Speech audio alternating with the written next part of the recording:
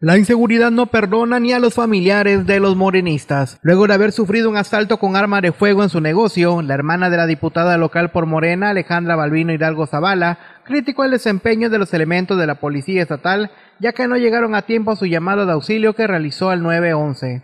La hermana de la legisladora morenista escribió en sus redes sociales: acaba de venir una persona a amenazarme con su arma, gas pimienta y otra cosa enfrente del Six Paola, calle 34, enfrente del Banco Azteca por la unidad deportiva. Y a modo de sarcasmo remató: apenas están llegando los de mi seguridad pública, qué protegida me siento. Ya me pegaron un tiro y solo vinieron por mi cadáver casi 20 minutos después.